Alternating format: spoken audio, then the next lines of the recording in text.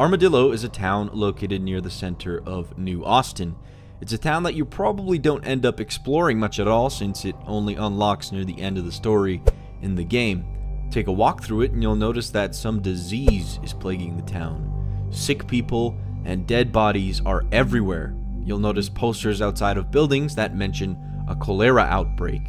And cholera is an infectious and often fatal bacterial disease of the small intestine, typically contracted from infected water supplies and causing severe vomiting and diarrhea.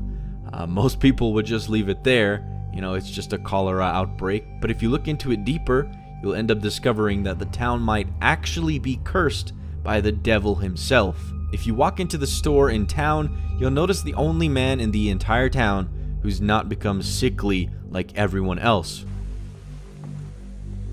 Who's that? I don't know. It's just a little portrait somebody gave me once. I always quite liked it. Why? No reason. Just seemed familiar.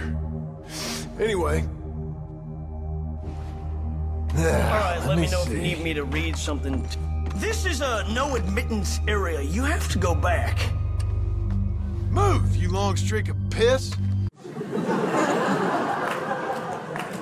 So Herbert Moon here is clearly the only person alive, and he's got a picture of a strange looking man behind him that John will end up recognizing and asking about.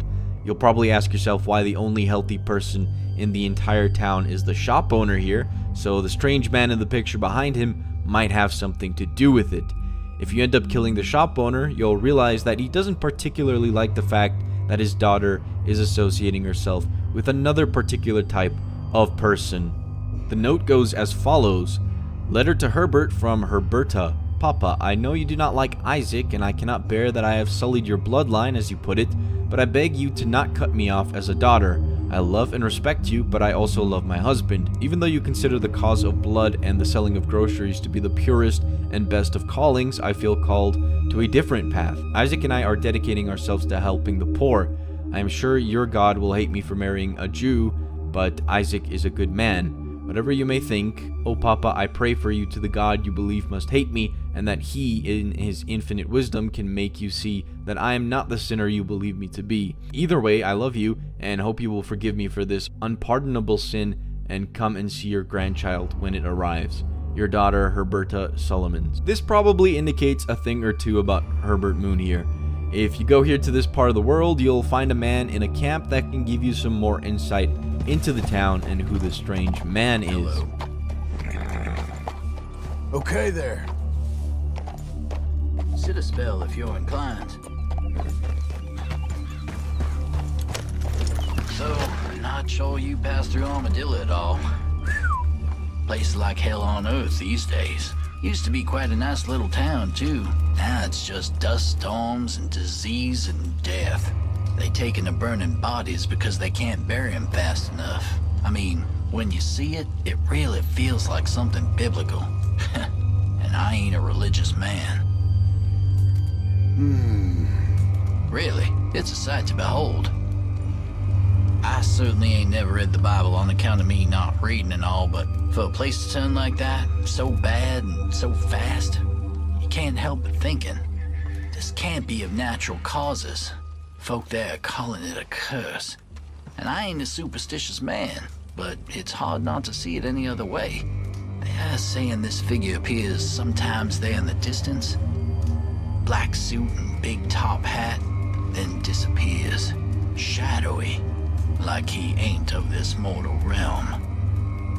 The Reaper and his Sunday best. Maybe they're being punished for sins or something, I don't know.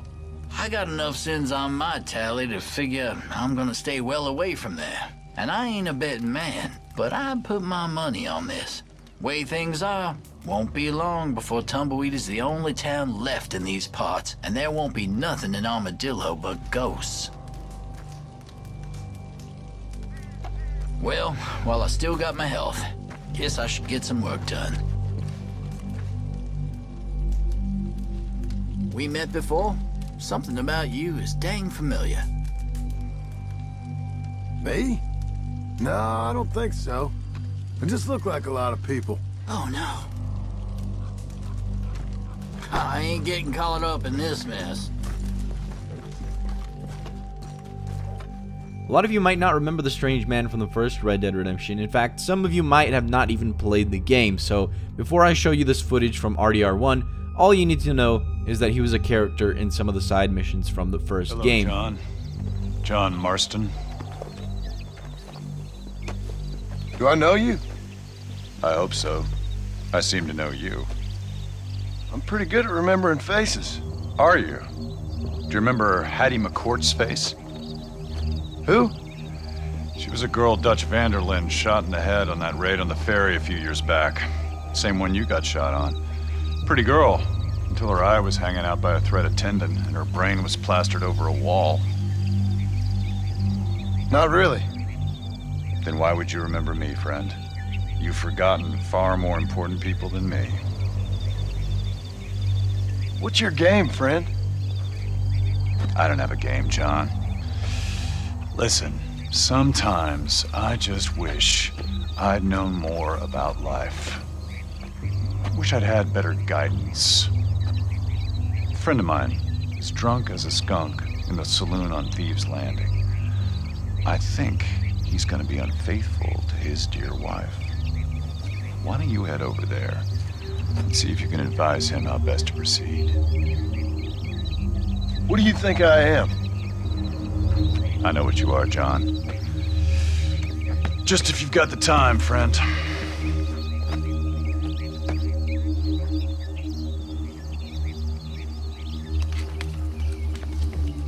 Welcome to Nuevo Paraiso, John.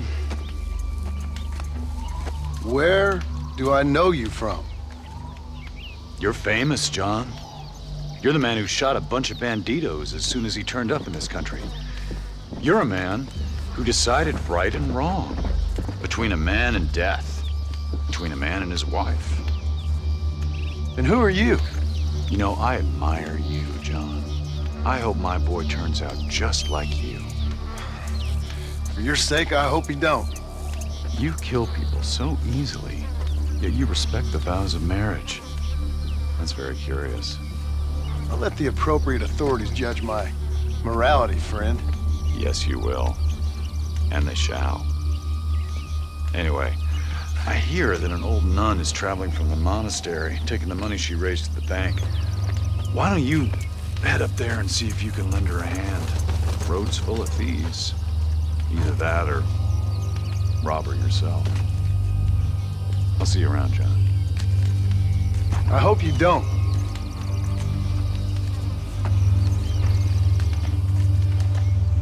Ain't this a beautiful spot? Sure. What are you doing here? My accounts. I'm an accountant. Is that so? In a way. What's your name? You know, it's the darndest thing. I can't remember.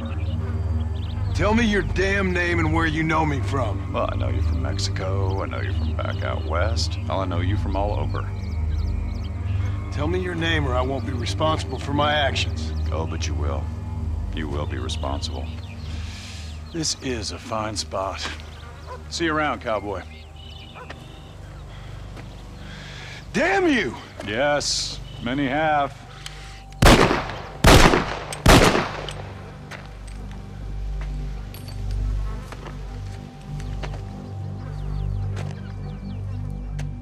Clearly, this man is not of this world. In fact, some would argue that he's not even a man. Some might call him Death, or Satan, or even God, but ultimately we have no clue who he is or what he is. Bullets clearly go through him, so we have no clue. What does he have to do with Herbert Moon, and why is he framed in a picture behind him? That is another question. If we explore a bit further into the strange man, we'll find out that his shack is in the swamp region of the game. You can walk inside and you'll notice this bizarre room full of what appears to be ritualistic stuff. You'll see an unfinished painting of something in front of you, among other various suspicious things around the room as well. You'll notice your spirit animal on paintings, so if you have like low honor, you'll have a coyote or a wolf, and if you have high honor, you might have an eagle or a buck on some of the paintings. One of the strange things you'll notice in the room is the fact that a piece of writing on a desk indicates the happenings of one of the missions from the earlier stages of the story. I don't know why this particular poem sits here, but it is interesting nonetheless. And it reads as follows. There was a man called Jimmy Brooks who was always running into crooks till one chased him down and he had to talk his way around. That Jimmy isn't as dumb as he looks. And this poem actually changes depending on if you killed the guy or if you let him live. So again, I don't know why this is, here, this specific thing, but if you come back to the cabin later on, you'll notice that the painting slowly progresses and you'll see like the shape of a man starting to form. You'll end up seeing the strange man in it after you come back a third time. You'll also notice the strange man standing literally behind you in the mirror at the corner of the room. And if you come back the fourth and final time, you'll notice the painting disappears. All of this is pretty spooky, but among all the strange things you'll notice in this room and all the writings on the walls, I think the most interesting thing you'll notice is the fact that there's a map of Armadillo right there on a table with the words etched into it. I offered you happiness, or 2 generations, you made your choice. So I'm not really sure what that means, but it might have something to do with the strange man working in cahoots with Herbert Moon. One of the movies you can watch in the town of Valentine contains an image of what we can clearly see being the strange man driving a casket with some sort of like an engine powered by, a demon or the devil or something. So clearly the strange man is not an entity of good. Clearly he has something to do with the devil or evil itself. My theory here is that Herbert Moon met with the strange man sometime, and then maybe they made some sort of a pact between each other. Perhaps it had something to do with his daughter not marrying someone he liked. Maybe he made a deal with the devil and signed a contract so that the town around him could become diseased and sickly, just so his daughter might not marry a man he thought was unworthy of being with his daughter. So maybe Herbert Moon made this deal with the devil, or maybe Herbert Moon is the victim of the strange man's wrath. For all we know, the strange man could be making Herbert Moon suffer by not giving him any customers to actually buy any of his inventory because of, Herbert Moon's hate. It would mean killing the entire town to punish a single man, but I mean, hey, we're talking about the devil here, so this could be a very likely solution to the curse of the town here. I think that the town of Armadillo is definitely cursed by the hand of the strange man.